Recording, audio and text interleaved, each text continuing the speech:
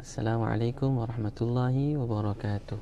Nahmaduhu wa nasta'inuhu wa nastaghfiruh wa na'udzu billahi min syururi anfusina wa min sayyiati a'malina may yahdihillahu fala mudilla lahu wa may yudlil fala hadiyalah wa nashhadu an la ilaha illallah wa nashhadu anna Muhammadan 'abduhu wa rasuluhu. Alhamdulillah. Tuan-tuan dan puan sekalian, antara banyak soalan orang tanya dekat saya kat Facebook, dekat email, saya tak reply lah satu-satu. Tapi tuan-puan sekalian, orang Ustaz tanya kenapa Ustaz duit tak pernah cukup, tak pernah cukup, hidup sempit. Yelah, nasib semua orang tak sama, kita diuji beza-beza.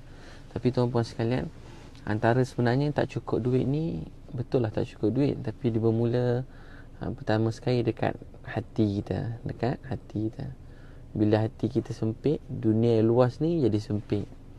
Bila hati sempit, dunia luas jadi sempit.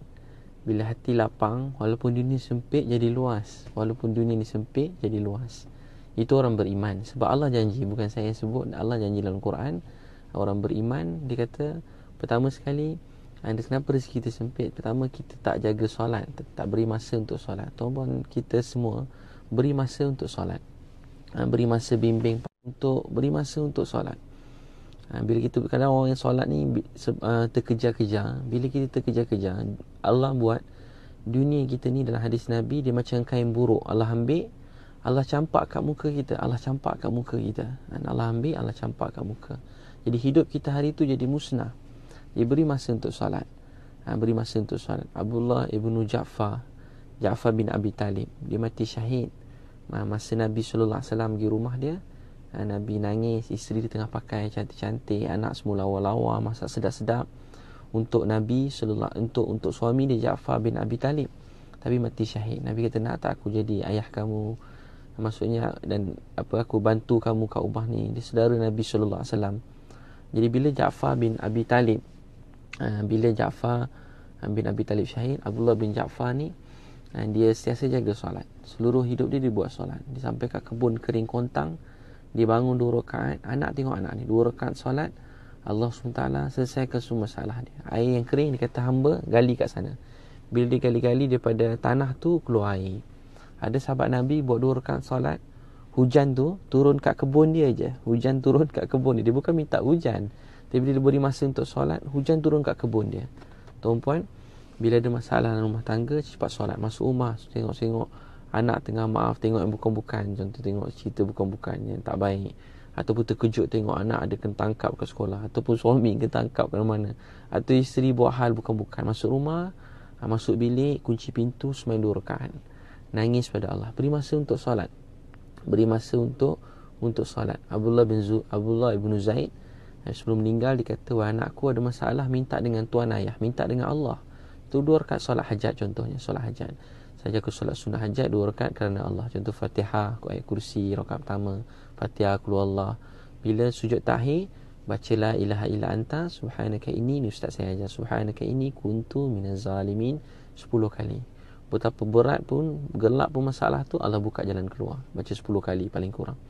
Kemudian kedua, baca Rabbana atina fid dunya hasanah wa fil akhirati hasanah wa qina azabannar. Supaya apa yang datang tu baik untuk dunia dan baik untuk akhirat. Dan baik untuk dunia, baik untuk akhirat 10 kali. Kemudian satu ayat yang ada satu orang tabi'in, dia sedang berjalan dalam fadilat solat. Muhammad Zakaria tulis, dalam perjalanan orang dia nak kena bunuh, jalan tiba-tiba terdesak, tak tahu nak buat apa. Saya selalu baca bila terdesak, baca amma yujibul mutarra idza da'a wa yaksifu su'. Siapakah yang menyahut, maksud ayat tu, siapakah yang menyahut seruan orang yang teraniaya dan dalam kesusahan. Siapa yang tak aniaya dalam kesusahan, siapa yang menyahut. Tiba-tiba masa dia nak kena bunuh, orang tu nak bunuh dia juga. Datang satu orang pakaian begitu segak, telah pancung kepala musuh tadi. Dan siapa kamu? Dia kata, akulah orang yang menyahut seruan orang yang teraniaya dan dalam kesusahan. Setiap kali kita terdesak, kita bukan nak minta buruk untuk orang, tapi kita nak jalan keluar untuk bagi masalah kita, kesedihan kita. Itu yang kita nak. Orang bila timpa musibah, kita minta keburukan untuk orang, buat apa? Kita ditimpa musibah, kita minta Allah buka jalan keluar untuk kita, minta jalan keluar untuk kita.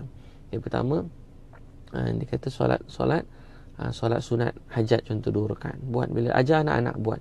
Tuan-puan, bila anak kita dah terbiasa, bila ada masalah main nak sembahyang sunat, main ni mak ayah kita sembahyang sunat hajat masing-masing. Buat masing-masing tak apa, tapi mula solat sunat, mula solat sunat hajat. Satu. Kedua, kenapa rezeki jadi kurang? Selalu saya tengok kawan-kawan saya yang mana-mana jumpa, bukan kawan lah, baru berkenalan. Ada satu orang hidup dia susah, sempit.